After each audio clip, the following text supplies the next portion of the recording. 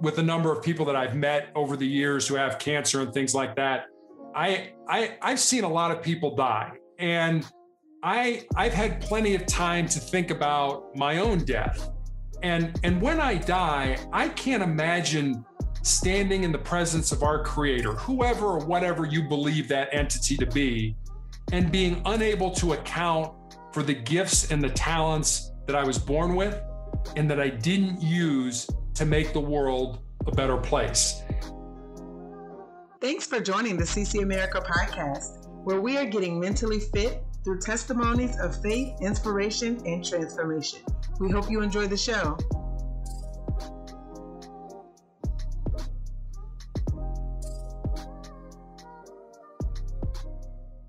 Good evening. This is Tamiria Jordan, and I am the host of the CC America podcast. This is a show all about getting mentally fit. What that means is sharing stories of faith, inspiration, and transformation. Tonight, you are all in for a treat. On this episode, I have the pleasure of interviewing Mr. Terry Tucker. Terry has been an NCAA Division I college basketball player, a Citadel cadet, a marketing executive, a hospital administrator, an undercover narcotics investigator, SWAT team hostage negotiator, a high school basketball coach, business owner, motivational speaker, author, and most recently, a cancer warrior. He and his wife have lived all over the United States and currently reside in Colorado with their daughter and Wheaton Terrier, Maggie.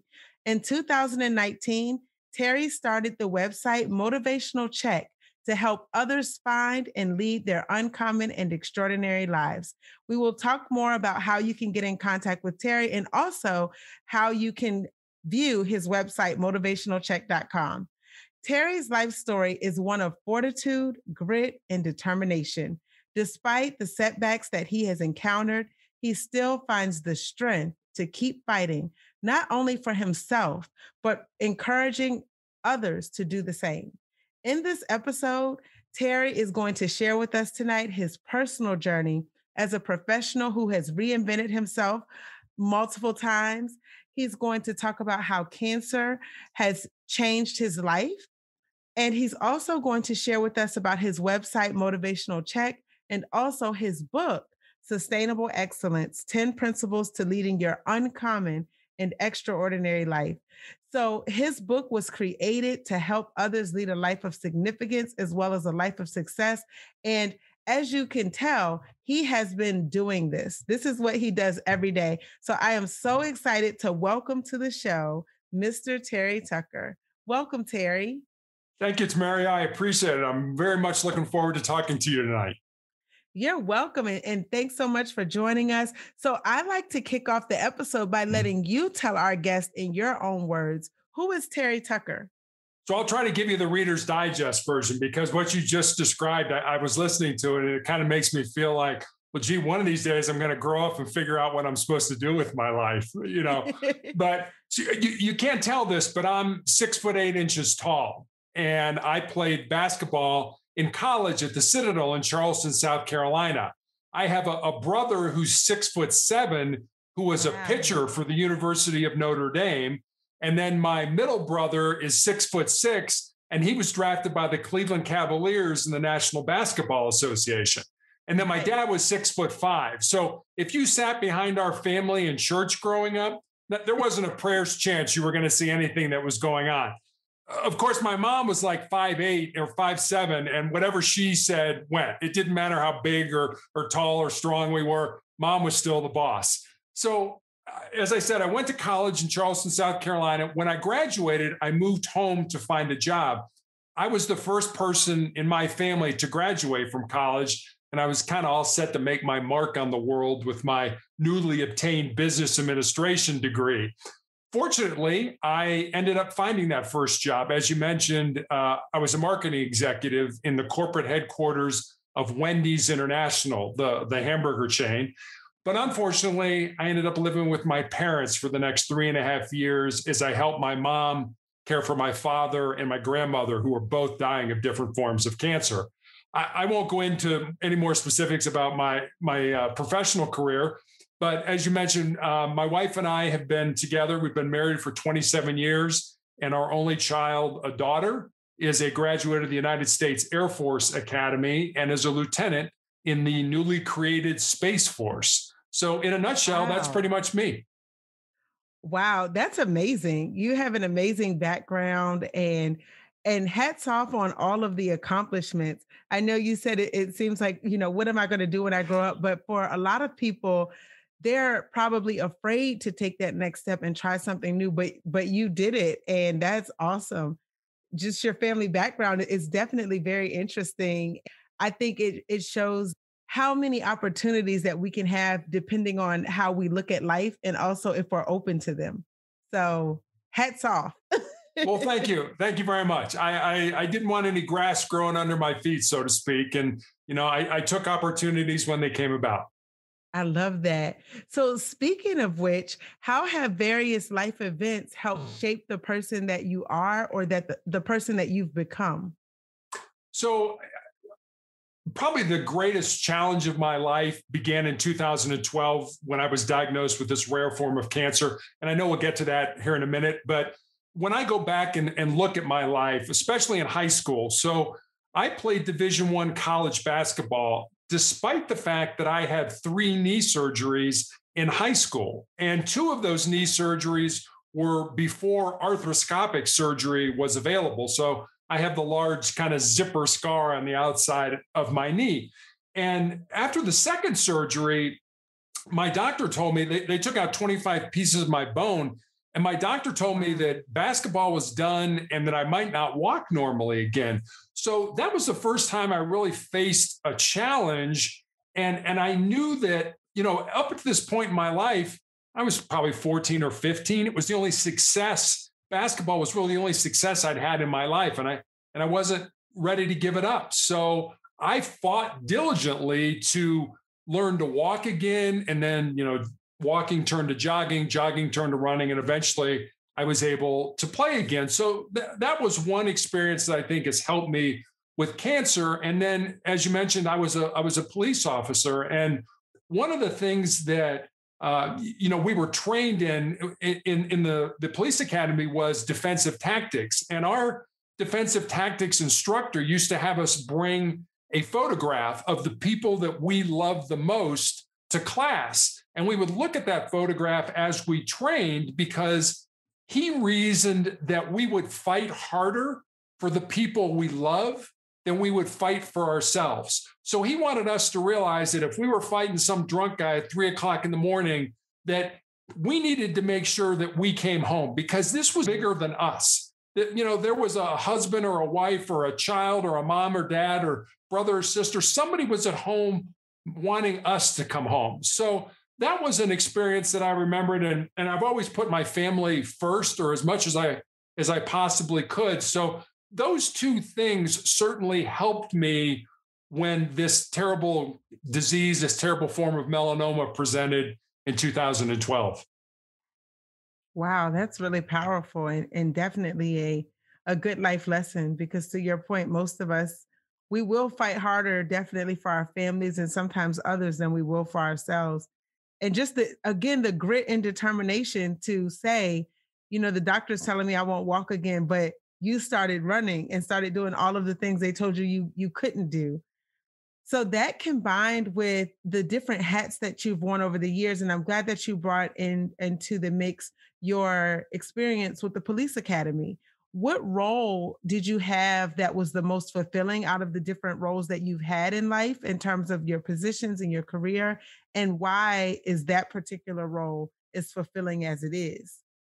So without a doubt, the best job, and I hate to really call it a job, was being a husband and a father. There was a point in my life where I did not think I wanted children, and I am so glad that God sort of tweaked me a little bit there and said, "Hey, no, I think you should probably have a child." It was one of the greatest blessings I've ever had in my life. But in terms of my professional career, I would say that the thing I enjoyed the most was being a SWAT team hostage negotiator. And it was unique because as a policeman, usually the person you're dealing with is in front of you, and you can see them. So if they're standing there and they're balling up their fists, that probably means they're thinking about fighting you. Or if they're looking around, it probably means they may be trying to run or escape from you. And when you see that, you can mitigate that. You can handcuff them, you can put them in the back of your car, you can sit them down on the sidewalk. There's things you can do. But as a negotiator, the person we were talking to wasn't with us. They very well could have been a block away, or someplace where we couldn't see them. So we had to kind of figure things out based on what they were saying, what they weren't saying, and how they were saying it.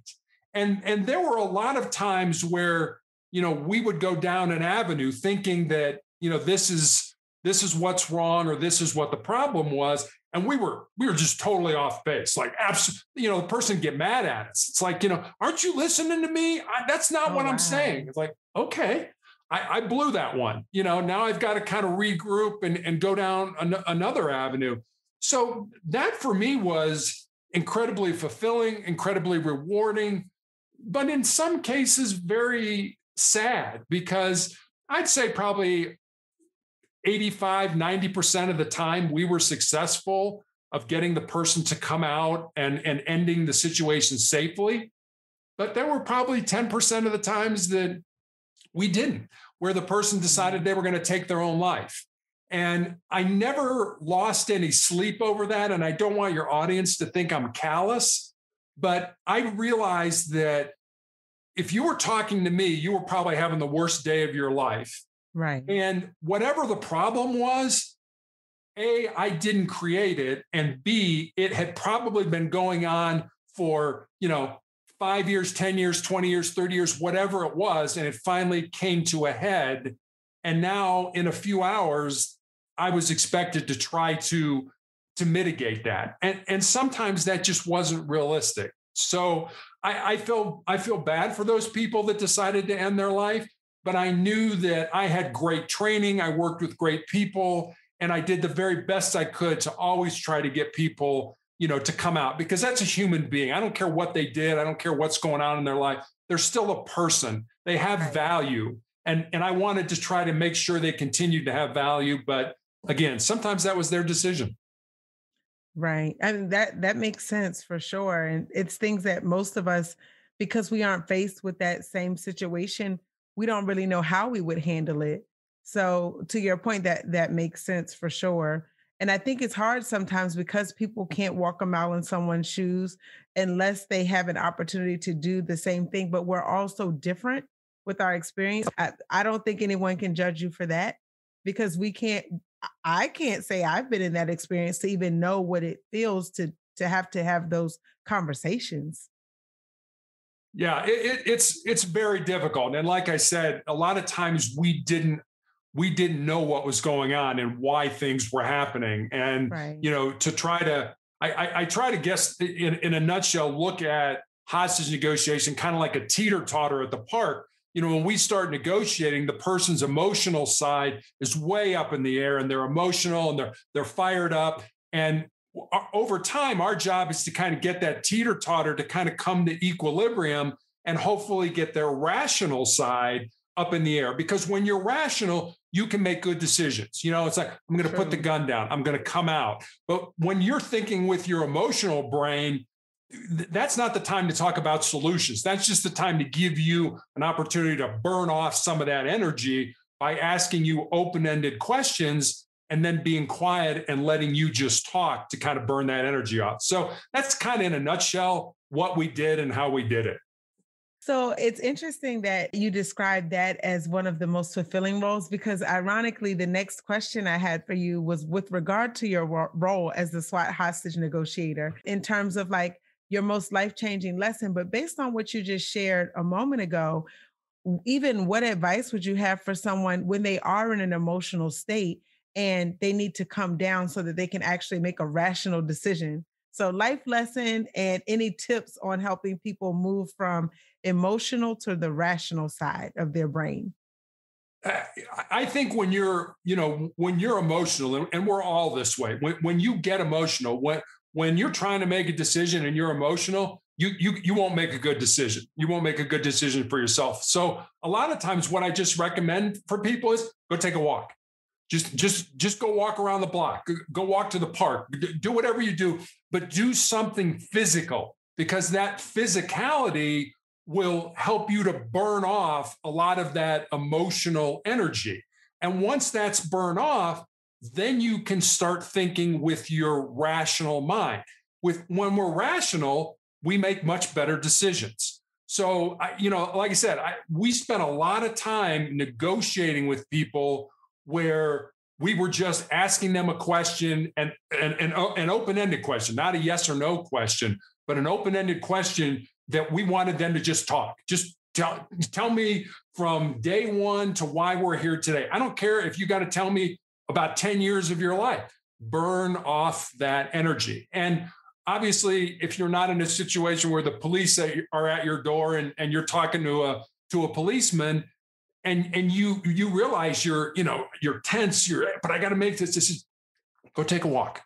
Go take a walk and relax. And when you do that, you'll have an opportunity to make a much better decision for you. May not be a good decision. There may not be a good alternative, right? But there's always a better alternative than one that you make with your emotional brain. Great tip and advice for sure. Things that we don't think about. So you mentioned in 2012 being diagnosed with the rare form of cancer. Can you tell us more about that? And also, I guess, what advice you would give others on recognizing the warning signs potentially? Let me start kind of by answering the second half of your question, because human beings, we get scared, and especially when it comes to our health. And I mentioned earlier that I lived with my parents for 3.5 years while I helped my mom care for my dad and my grandmother. My dad was diagnosed with end-stage breast cancer. He knew for months and months he was sick, and he would not go to a doctor. So the best advice I can give to you, especially today, because they are making huge strides in cancer research and in cancer treatment. I mean, there are things that I've been able to do that were not available to my dad. And now, granted, it's been 35 years since he passed away, but if we think something's wrong, we tend to deny it. It's like, no, nothing, everything's fine.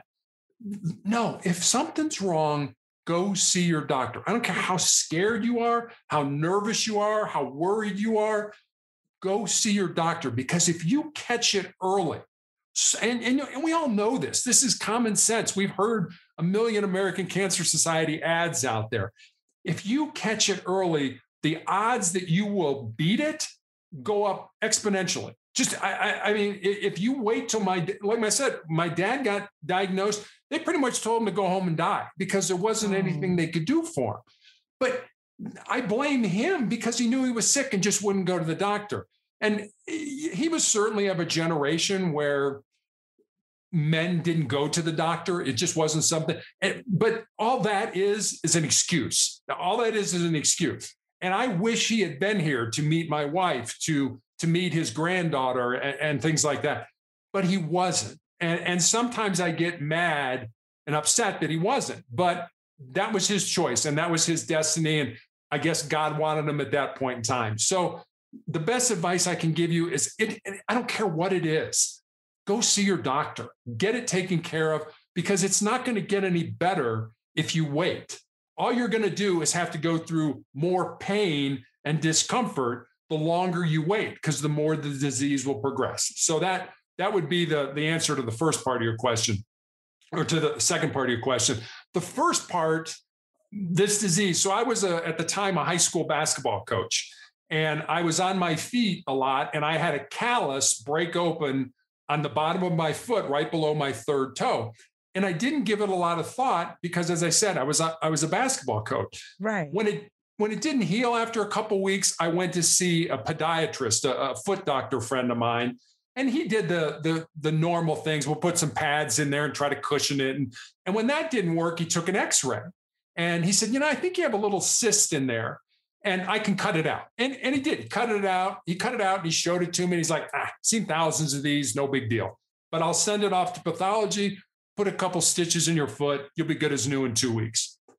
Well, that was the last good 2 weeks that I've had. And 2 weeks later, I get a call from him. And as I mentioned, he's a friend of mine. And he couldn't talk. He was having a difficult time telling me what was happening. And the more he was having difficulty speaking, the more frightened I became. Until finally, he just kind of laid it out. He said, Terry, you have a very rare form of melanoma that appears on the bottom of your feet or the palms of your hands. He said there's only about 6,500 people in the US that get this form of cancer every year. He said, I've been practicing a practicing foot doctor for 25 years. I've never seen this form of cancer. Now, you talk about being scared. So he recommended that I go to MD Anderson Cancer Center in Houston, Texas. And I did. And I went to MD Anderson. I had 2 surgeries, one to remove the cancer on the bottom of my foot, one to remove all the lymph nodes in my groin. And after I healed, I was put on a weekly injection of a drug called interferon to help keep the disease from coming back. My oncologist used to talk about kicking the can down the road. We just want to have, the longer we can go with this, the more therapies will be available to you. So I was on that interferon injection for 4 years and 7 months before the medicine became so toxic to my body that I ended up in the intensive care unit with a fever of 108 degrees. Fortunately, I was at a level 1 trauma center, and they were able to stabilize me in the ER before I went to the ICU, because 108 is usually not compatible with being alive. So while I was on the interferon, it gave me severe flu-like symptoms for 2 to 3 days every week. I lost 50 pounds during my therapy. I used to joke with my wife, because sometimes I do have to joke about that. I used to joke with my wife that I was so skinny that I thought I could go hang gliding on a Dorito. Okay, I didn't say it was a good joke. I just said it was a joke. I think it is funny, but it's one of those things where it's good that you can find the humor in such a tough time. So it's like, for me, I'm like, wait, that is funny, but should I laugh? Should I not? Should I laugh at? Right. Yeah. I love the fact that you are able to find the light in a dark spot.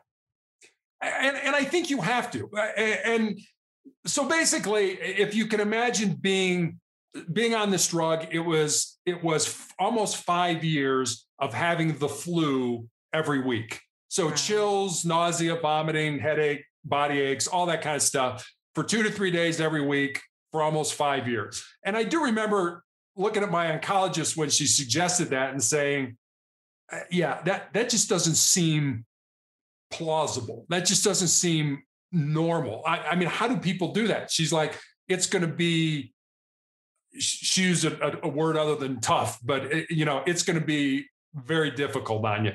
So anyway, so the disease, once the drug was stopped, the disease came back in 2017.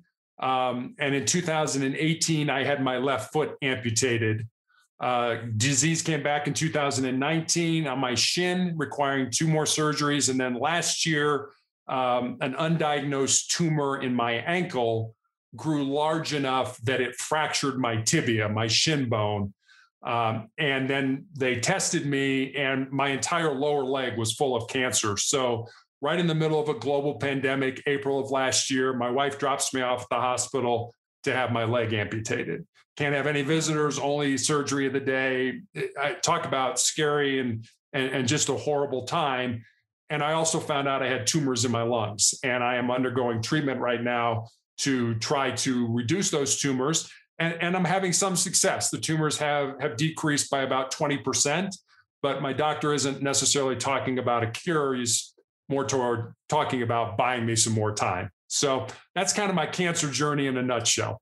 Sorry to hear that. And I'm really hopeful that things will turn around and like you said, that they can figure out, that God would touch the minds of the doctors in their hands and anoint them to be able to figure out what they can do to help you, and even figuring out how they can continue to advance science to help, especially with the cancer being so rare. Exactly. Exactly. And that's, you think of melanoma as a spot on your skin, a dark spot Right. or something like that. And I've asked my doctor, how did I get this? I mean, because there are 88 different genes that either cause cancer or that doctors think cause cancer. And I've had all of them tested and I have no mutations in any of my genes. So, Oh, wow. why did this happen? And my doctor's like, well, I don't know. Maybe it was a trauma that you had. And I'm like, I've never hurt that foot. I've never broken that foot. I've never even had a sprained ankle on that foot. But the bottom line is I don't spend a lot of time worrying about why. I Right. haven't, and it doesn't do me any good to kind of ponder why did this happen? It did happen. So now I have to deal with it. So you mentioned having two choices as a result of going through the pain and suffering. Prior to the interview, you had shared. Can you share with our listeners what those two choices were? Sure. So I guess basically what I've learned is that you have these two choices. You can either succumb to the debilitating discomfort and misery, or you can learn to embrace it and use it to make you a stronger and more determined individual. I chose the latter, but I want your audience to understand that there were days I felt so poorly and I was in so much agony that I literally prayed to die. I just wanted out of this life. Each day was a struggle struggle to use my mind to override the apathy and the distress that my body was feeling. I realize that pain and discomfort can beat you to your knees and it can keep you there if you let it. But I also came to appreciate that I could use my pain and suffering to make me a stronger and more determined individual. Amen. So is that what kind of led you to moving forward with Motivational Check in 2019? Can you tell people about your journey to starting that site and also what they can expect from that site? Sure. So I had my leg amputated as I said, in January of 2018. And I had plenty of time to heal. And I used to lay in bed at night and kind of look at the ceiling and be like, okay, God, what next? What do you want me to do? Where are we going on this journey? Because you just took my foot. Now, and I'm going to have to learn to walk again and stuff like that. And in all honesty, I was kind of hoping, that the heavens would open and that, the voice would come down and say, you will do this. There's another joke that, and you can laugh at this one if you think it's funny. There's another joke that goes, when we talk to God, it's called prayer. When God talks to us, it's called schizophrenia. And in a way, that's true. I mean, God never spoke to me and said, Terry, Right. do this. But what God did was put other people in my life and say, hey, Terry, did you ever thought about doing a blog, or did you ever thought about writing a book? And so, and I mean, writing a blog, you got to understand, I'm barely able to turn my cell phone on in the morning. So, I mean, when it came time to putting a blog together, my original blog was 4 pages. It took me 4 months because I'd start something, I'm like, I don't know what that means. So I'll go over here and research it, and okay, now wait a minute, I don't know what that means. Now I got to go research it. I'm sure my 25-year-old daughter could have put it together in about 10 minutes, but it took me 4 months to put this together. And then I was like, well, what do I call it? What do I, and I chose the title Motivational Check because when I was in the police academy, whenever we were doing physical training or defensive tactics, and somebody was, they're having a tough day and I'm hurting or I got a cramp or whatever it is, they could yell out Motivational Check. And the rest of us would respond with 84, which was our academy class number, just to let the person know that, hey, we're hurting too, but we're here with you, and we're all in this together. You're not alone. We're here with you. So I thought, wow, that would be a great title for this blog. And all the blog is a daily saying, quote, whatever you want to call that, in some way I think has inspiration or motivation for people. Every Monday, I put the Monday morning motivational message on. And sometimes that's a story to read, sometimes that's a video, but and all my videos are short. They're, no more than 10 minutes, because I realize people are busy. But if you want to go and get a quick shot of inspiration or motivation, you can go to Motivational Check. You can find out the quote for the day and then just get on with your life and maybe apply that quote to how you live your life that day. So that's pretty much how Motivational Check, my blog, came about. I love that. And for everyone listening, definitely check it out, motivationalcheck.com. I will also put the links in the description of the show so that you know how to contact Terry, which we'll talk about a little bit later on. And so you also recently wrote a book entitled Sustainable Excellence, 10 Principles to Leading Your Uncommon and Extraordinary Life. What can readers expect from your book, and where can they purchase it? Let me kind of give you a why of the book, because I literally wrote the book between the time I had my leg amputated in April of last year and the time I started chemotherapy in June. So I wrote it in 3 months, and I'll give you a little background about it. It was really born out of 2 conversations that I had. One was with a former player who, she and her boyfriend had moved to Colorado, and my wife and I had dinner with them a couple times. And I remember saying to her, I'm kind of excited that you're here in Colorado because I can watch you find and live your purpose. And she got real quiet. And after a while, she said, Coach, what do you think my purpose is? I said, I don't know what your purpose is. That's what your life should be about, finding that purpose and then living it. So that was one conversation. The second conversation was with a young man, actually from the Citadel where I graduated, who was a basketball player, who said, what do you think are the things that I need to know to not only be successful in business or in my job, but in life? And I thought about it for a while, and I didn't want to give him the classic, work hard, get up early, help others kind of thing. Not that those aren't important. They are very important. But I wanted to go deeper. I kind of wanted to give him some things that would resonate in his soul, for lack of a better word. So I spent some time jotting notes down and putting things together. And eventually I had these 10 principles or 10 ideas, and I was comfortable with it. And so I sent it to him. But then I kind of stepped back and I looked at him and I said, well, I have a life story about that principle, or I know somebody who has a life story about that principle. So I literally sat down at the computer with the principles and started to build stories underneath them that either illustrated the principle itself or stories about how the principle could impact or has impacted somebody that I knew or somebody that I had read about. And then I had a book. Or did I have a book? You don't know. I always say I wrote the book, but I honestly believe it was inspired by God. I kind of think God was like, just sit down here and be quiet and do what I tell you, and type away, and there you go. So I gave it to some young friends of mine, and I said, would you please read this and tell me if I'm all wet or if this is something that really might be something we should publish. They thought it was great, thought I should publish it. And so I did. And when I published it, I was all excited. And it was like, okay, I got to sell books. I got to sell books. I got to sell books. And I had a best-selling business author in the UK who I'd been in contact with and was talking about publishing. And he said, and Terry, slow down. He said, you're not in the business of publishing books. You're in the business of helping people. If you help people, your books will sell themselves. And I was so glad he did that. I mean, it was like slapping me in the face, but I needed to be slapped in the face. And so now I spend more of my time worrying about helping people. And if people want to buy the book, that's great. I didn't write the book to make money or to be famous. I wrote the book to help people.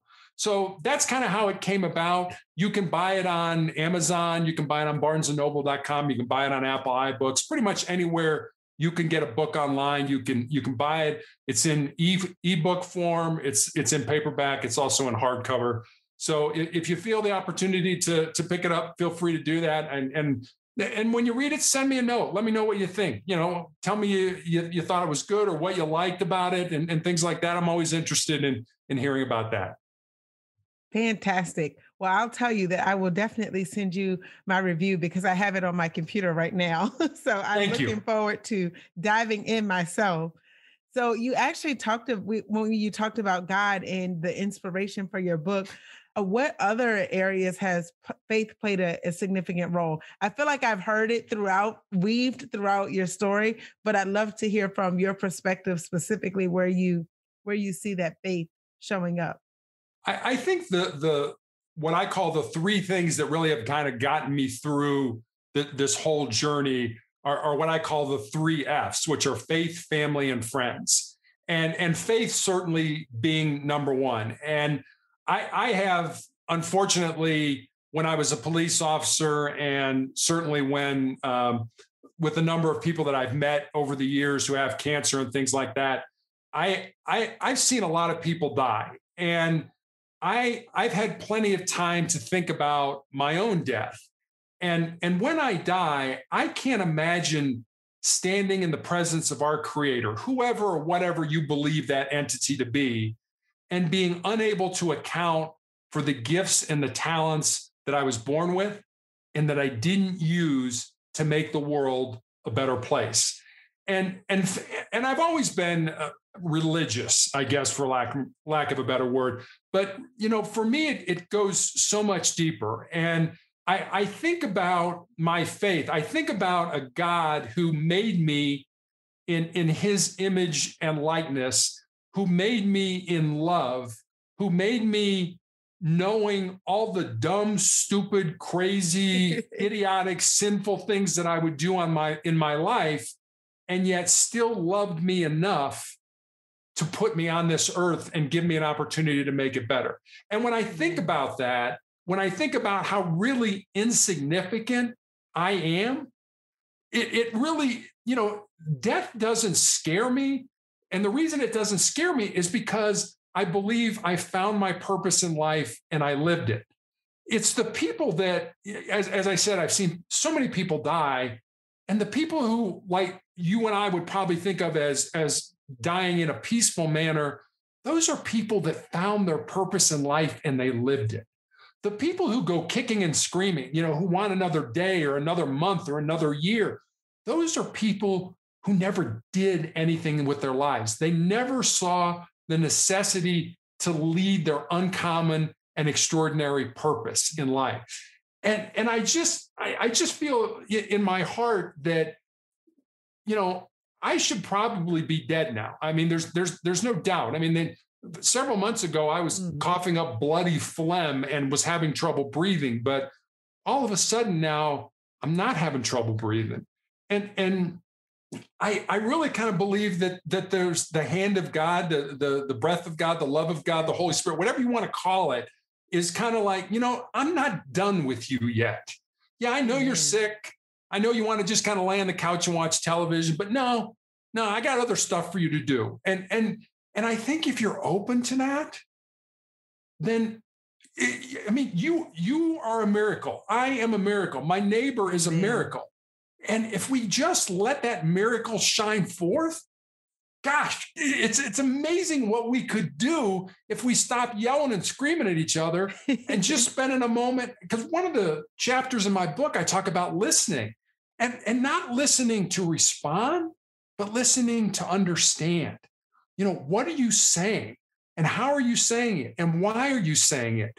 And if I can understand that, and then you can understand my reply on where I'm coming from, now we've got a dialogue going. We're not screaming at each other. So Right.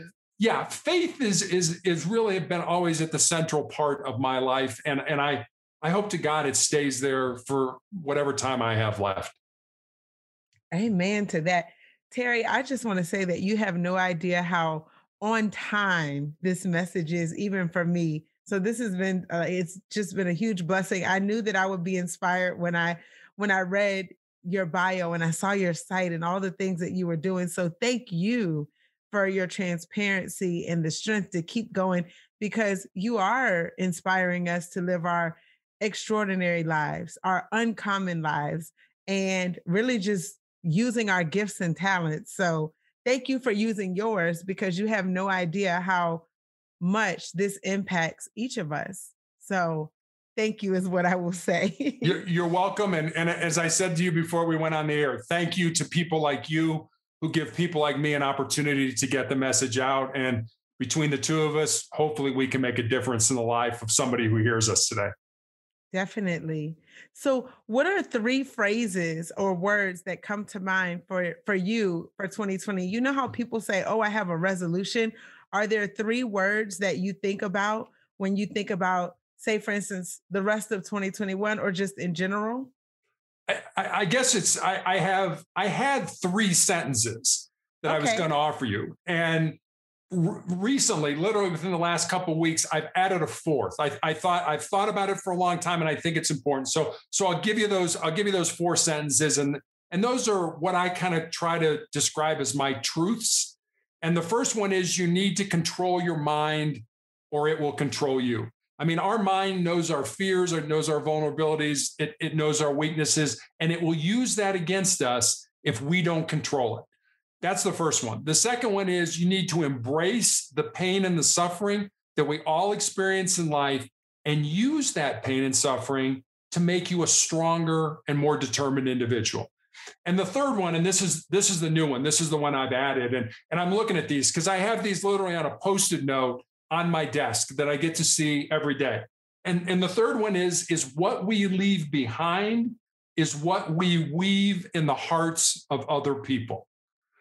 And then the fourth one is as long as you don't quit, you can never be defeated. And I use those as my truths. And I had a nurse recently who came to me and said, Terry, this trial that you're on, it's beating you up. I mean, it is very hard on you. You know, nobody would think anything less of you if you quit. And I tried to explain those truths to her. And I said, you know, my doctor may pull me off the study or I may die on the study, but I will never quit the study because that's just not who I am based on the truths that I just told you. Amen. And you're right. It's not in all of the different testimonies, every single one that you shared, the doctors may tell you what they think, but everything, like you said, you're a miracle because everything that they told you you couldn't do, you've been able to still do. And like you said, you're here for a reason. And I thank God for you. And I thank God for you sharing your testimony. And it's clear that you're here for a reason. And like you said, all the things that you've gone through. So I would love for you to share with our listeners how they can connect with you. Sure. The easiest way is through motivationalcheck.com. I mean, there's access to buy the book. There's my social media sites. You can leave me a note. If you want to email me directly, it's motivationalcheck@aol.com. Fantastic. And are there books that you would like to add or any questions that I didn't ask that you wish I would have covered? I'll end with two quick stories, if I may. Sure. The first one is I've always been a big fan of Westerns. You know, growing up, my mom and dad used to let me stay up and watch Wild Wild West and Gunsmoke and things like that. In 1993, the movie Tombstone came out, and it starred Val Kilmer as John Doc Holliday and Kurt Russell as Wyatt Earp. Now, Doc Holliday and Wyatt Earp were two living, breathing human beings that actually walked on the face of the earth. They're not made up characters for the movie. And these two men couldn't have been more divergent in their life. Wyatt was a lawman pretty much his whole life. Doc, they called him Doc because he was a dentist by trade, but he was pretty much a card shark and a gunslinger. But somehow these two men formed a very close friendship. And at the end of the movie, Doc is dying in a sanitarium in Glenwood Springs, Colorado, about 3 hours from where I live. And Doc Holliday did die in that sanitarium. He's buried in the Glenwood Springs cemetery. And Wyatt is destitute in his life. He has no money, he has no job, he has no prospects for a job. So every day he comes to visit Doc, and the two men play cards to pass the time. And in this scene, they're talking about what they want out of life. And Doc says, I was in love with my cousin when I was young, but she joined a convent over the affair. But she's all I ever wanted. And he looks at Wyatt and he says, what about you, Wyatt? What do you want? And Wyatt kind of nonchalantly says, I just want to lead a normal life. And Doc looks at him and says, there's no normal, there's just life, and get on with living yours. Would I like to not have cancer? You bet. I'd give a lot not to have this disease. But these are the cards that I've been dealt, and I have to play them. So I always try to tell people, you know what? You want your life to be this, you want your life to be that. You know what? There is no this or that. There's just life. And get out there and live your life to the best of your ability by finding your purpose and living it. Because at the end of your life, I always try to tell people, look at the end. What are people going to say about you at your funeral? You know, what's your legacy going to be? If you get out there and find your purpose and live it, your legacy will be great. So that's one story. The second thing is really kind of, I'd like to ask your listeners to do me this favor. For the next 30 days, everybody you come in contact with, assume that they'll be dead tomorrow. So the person who cuts you off in traffic today, or the person who takes credit for your work at your office or at school, or if you've got kids that are driving you crazy, just assume that they'll be dead tomorrow. Because if you do that, two things will happen. Number one, you'll have a whole lot less stress in your life. And number two, you'll have a much greater appreciation for the miracle that we all are. Amen. I'm so glad that you shared those as well. Thank you. So I usually like to end the show with either having our guests share a personal affirmation or prayer. And if it's okay with you, I'd like to do both. Sure, absolutely. So do you have a personal affirmation that you would like to share? I feel like you've shared so many throughout the course of this episode. So I guess the affirmation will be this, that I've spent, and a lot of my book was about success. And you kind of alluded to this as you were talking. And I've thought about that a lot. And I think success is important, don't get me wrong.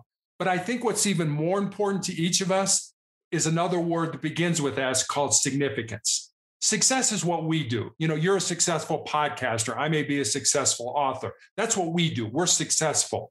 But significance, that's what we do for other people. Now, I think you can be both. You can be successful and significant, but I think the focus needs to be off of success and more on significance. And so I guess from an affirmation point of view, that's what I'm trying to do. I'm trying to spend more of my life on significance and less of it on what would make me successful. So that would be my affirmation. Beautiful. So on that note, I will close us out in prayer and then we'll wrap up the show. Again, thank you so very much. Thank you for having me. I appreciate it. You're welcome. So, Lord God, I just come to you now, thanking you for this opportunity to meet with Terry virtually and also to hear his story and his testimony. It is so evident that you have your hand on him and his family. And Lord God, we just pray that you would cover him right now, that you would continue to give him the strength that he needs to go through this battle that he is facing.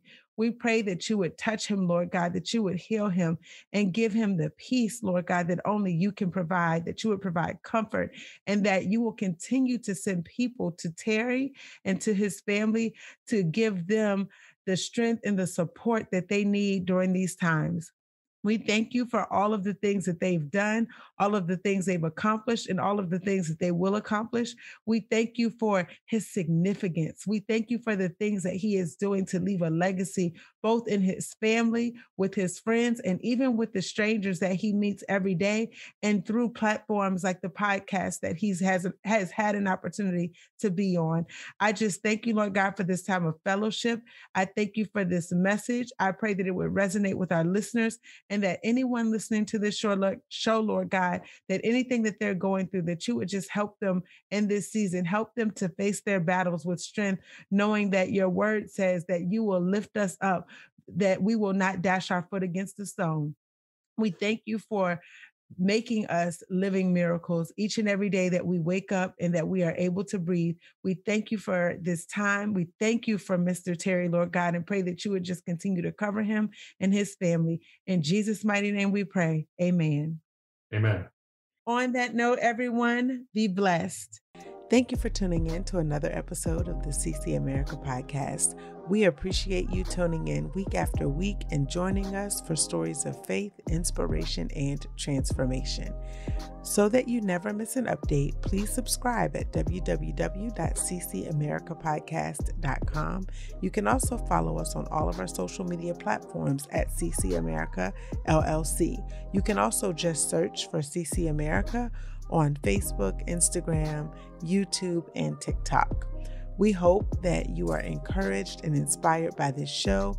If so, please don't hesitate to share the episodes or let people know that you are listening so that they too can be inspired. We appreciate your support, and until next time, be blessed.